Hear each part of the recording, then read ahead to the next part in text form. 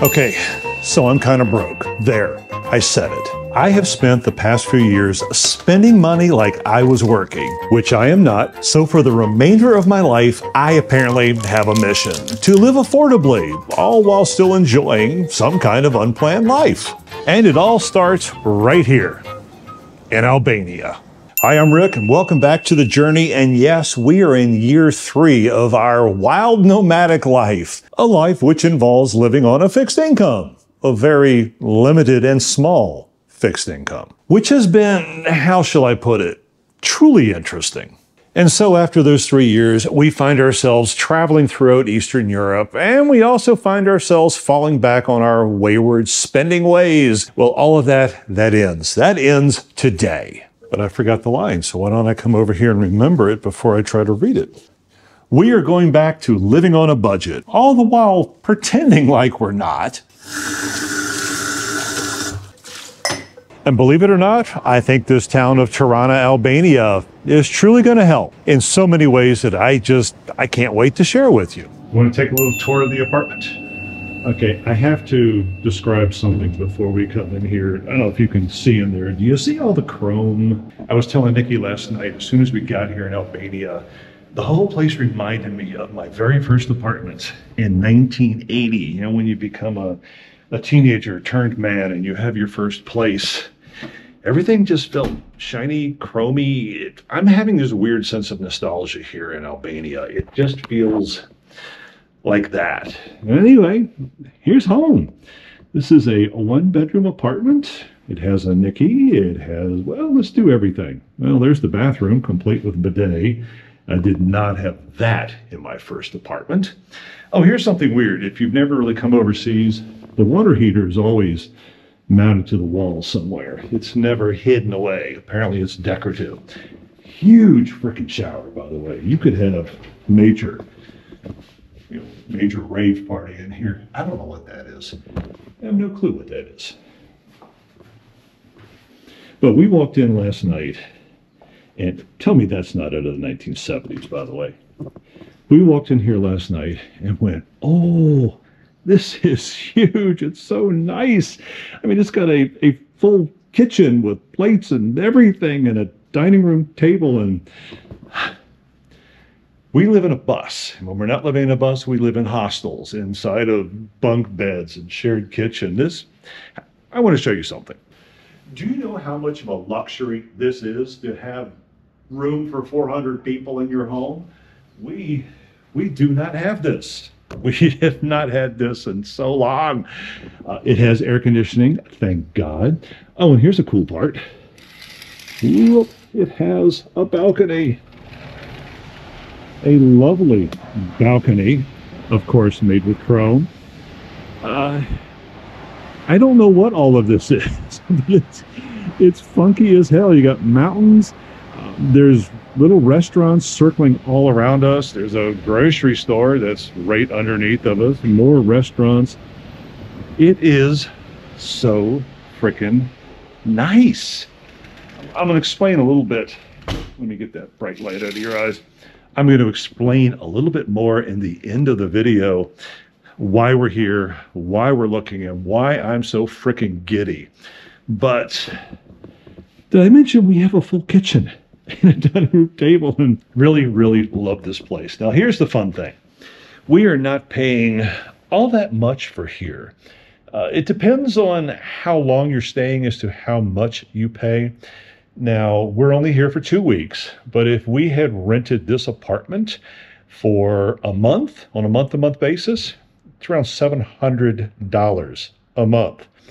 You can find these a little bit outside because we're dead center of Tirana, Albania. If you go just a little teeny farther out, you can get this equivalent furnished for about $300 a month. Yes, campers, you are hearing that correct. $300 to $700 a month for a fully furnished 1-bedroom apartment with absolutely everything you could possibly need. That's why this place is kind of high on the list for possible places to park our Social Security fixed income living selves. What else haven't I showed you? Oh, let's just go a little quick into the bathroom. No, we did the bathroom. You don't want to see the bathroom. Let's look in the bedroom. It's got a queen-size bed. Do you know how unusual it is to have a queen-size bed?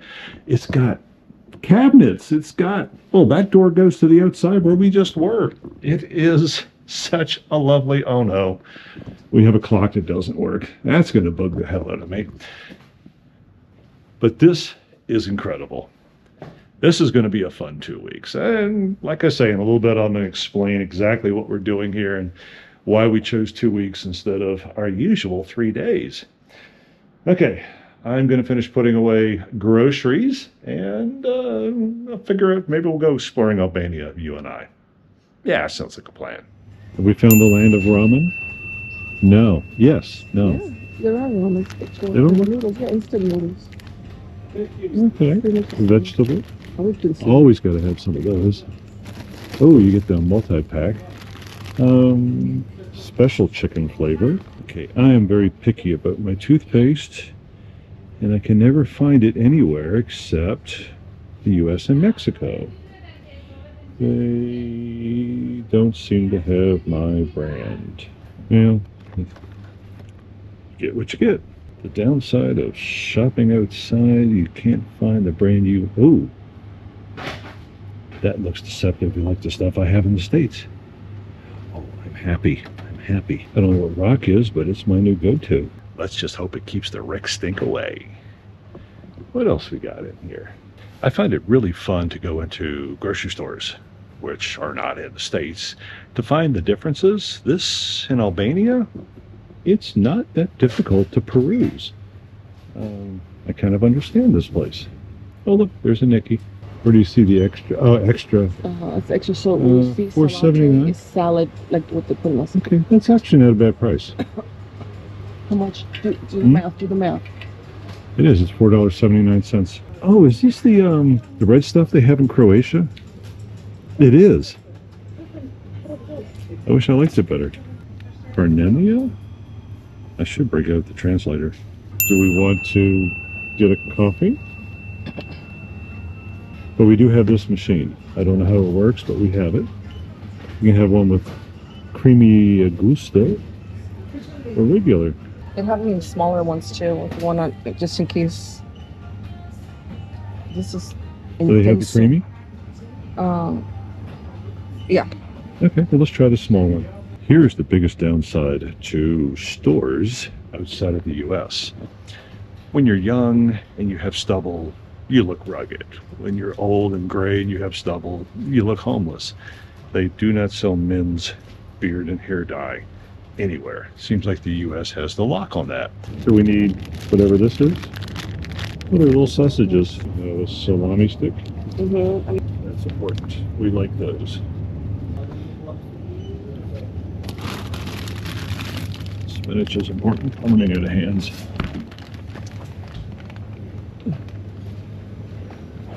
Spinach. Oh, there's all your good cheese. Hi, future Rick. I'm editing a whole bunch of video, but we haven't quite finished the video yet.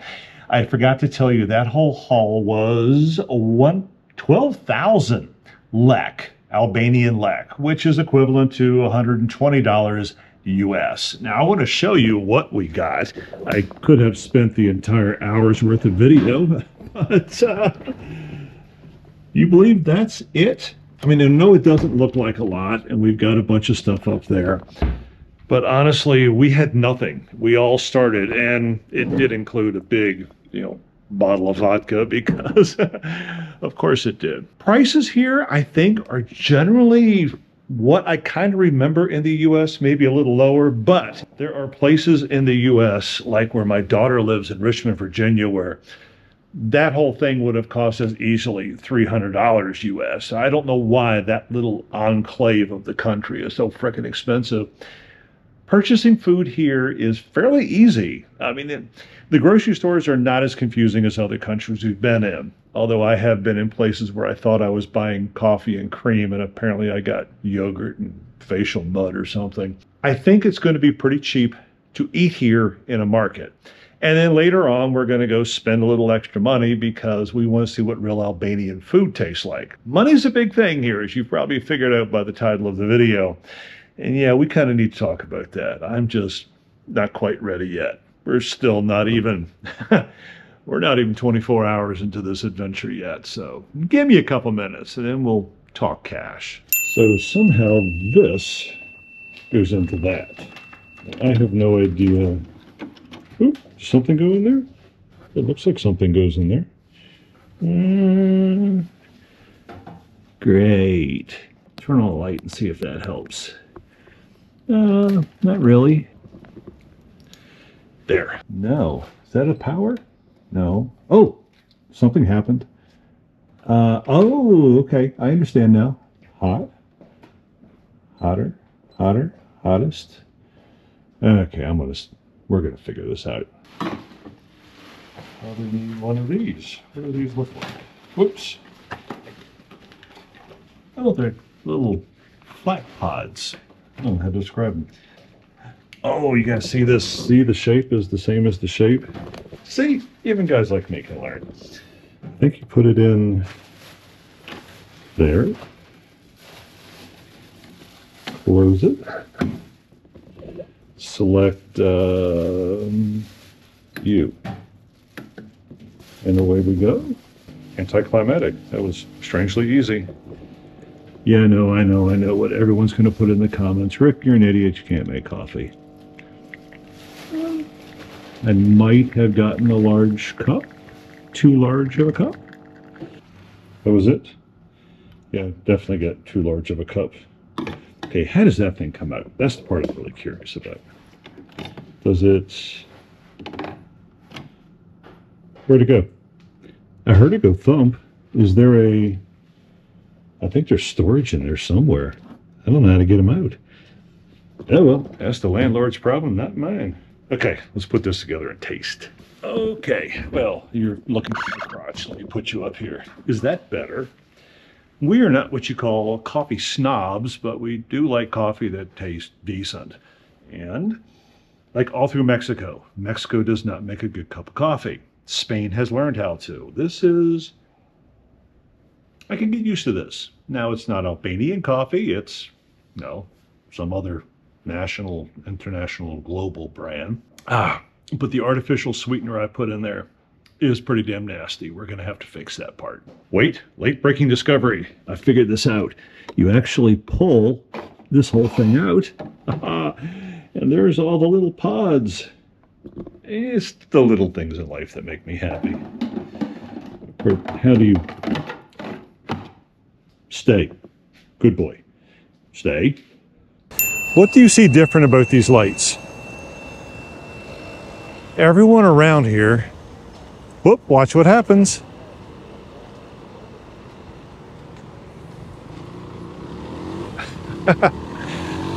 All the lights for pedestrians or for cars down here in the city center.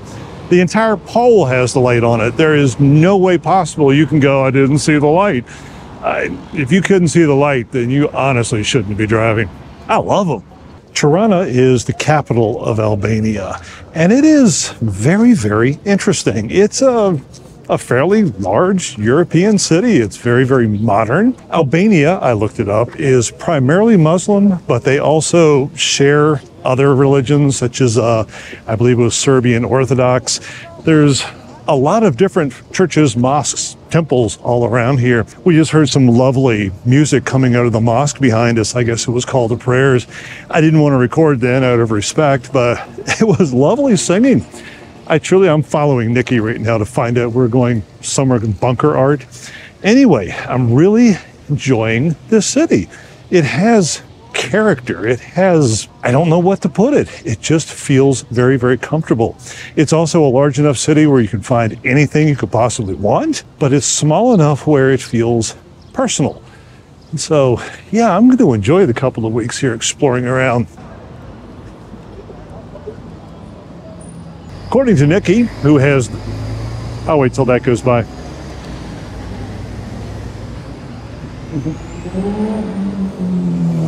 And these guys,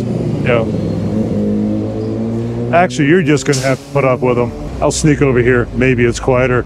According to Nikki, there are thousands of these bunkers all over, I don't know if she said the city or the country, and they've repurposed them. This is the former anti-nuclear bunker, former anti-nuclear bunker of the Ministry of the Interior. She said they're all over the place. Some have been turned into bars. This one's a museum. So I guess you could like spend the better part of a day or two or half of your life just exploring the bunkers. I want to go see what's inside.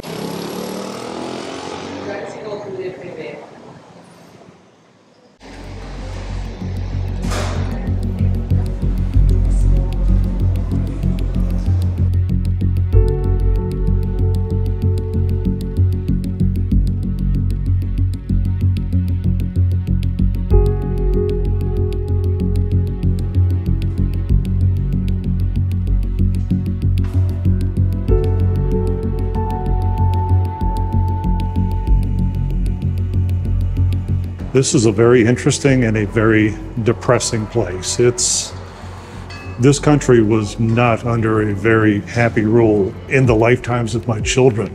They did not have democracy. They had something far, far worse. Just looking at everything in this museum, bringing a lot of thoughts home.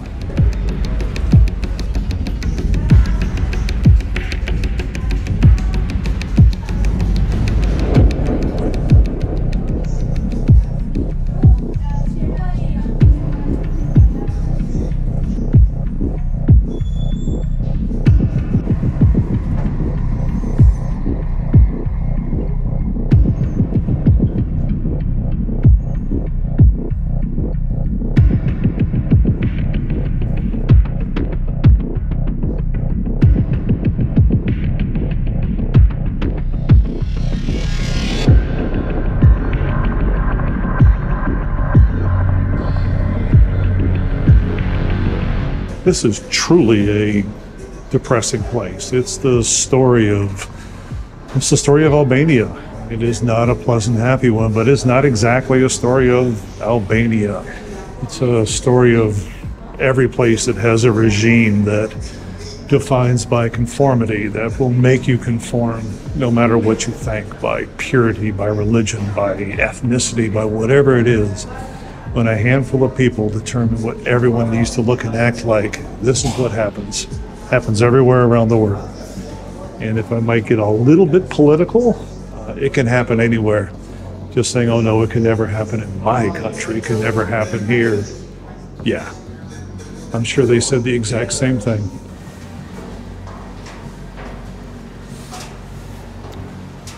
I cannot say that I like that place, but it's a place that you have to visit. You have to learn about. It's really important, especially in this day and age.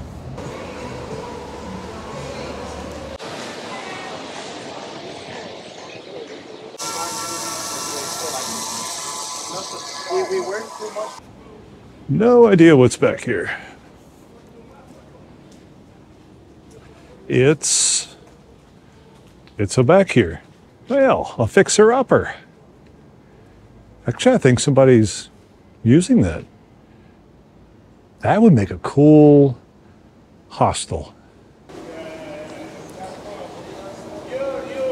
So why are we in Tirana, Albania? Well, we're looking for a temporary homestead. Actually, we're looking for several. We want to spend a few months here, a few months there, all around the world, so we can kind of have a home place, a place where we can put in roots, but at the same time, not too deep of roots. And we heard that Albania was inexpensive, and we weren't sure what else it would have. But so far, after just a day of being here, it's a lovely city. I mean, absolutely incredible. With a history I am dying to explore. Yeah, this is very much going to be high on the list of one of the maybe top 5 places we stay every single year. Yeah, I know, we're overachievers. What do you want?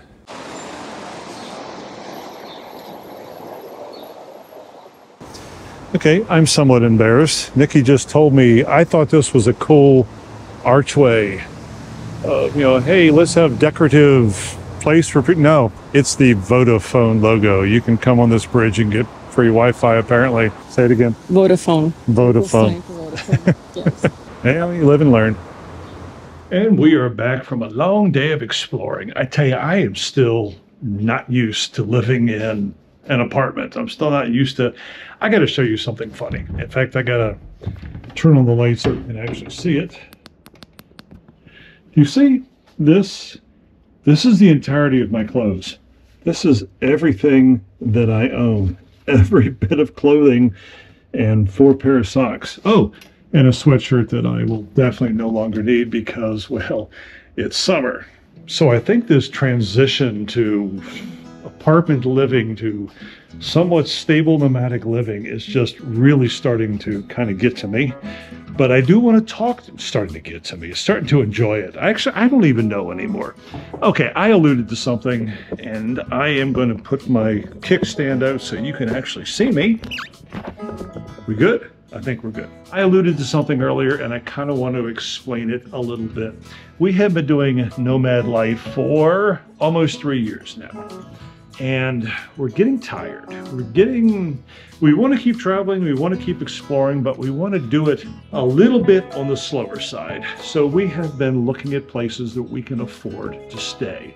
I mean, that's the biggest end-all, be-all, bottom line at the end of the day, is we only have so much money and we have to figure out how to actually live within our boundaries. Now, up until now, we have been doing things like, I don't know, parking the bus in one of our daughter's driveways and not paying rent like that, but that's not really going to cut it. So we have narrowed things down to, we know we want to be in Mexico, we know we want to be in Spain, we know we want to take the bus around places, and we're trying to figure out maybe 1 or 2 other spots where we can spend a couple months out of the year that's not going to break the bank. I gotta tell you, so far, Albania feels like it could be it. I have such a good, positive vibe from being here. But for now, I'm tired. I'm gonna put this video together. I'm gonna release it. That's the best part. It is 8:30 right now. For all of you guys on the East Coast, it is 2:30. For those on the West Coast, it ain't even lunchtime yet. Gives me plenty of time to do this, release the video, have a few more beverages, and hell, you aren't even home from work yet. So with that, thanks for watching. Thanks for supporting our craziness. Be healthy, be happy, and we will see you real soon. And I got to find the ice tray. Apparently there is no ice in this apartment, and that's not good. That building is a giant game of Jenga. Yes, I'm going to push, I'm going to pull, and then eventually, well, let's hope the whole thing doesn't fall down. Still a really cool building. There are a lot of really cool buildings here.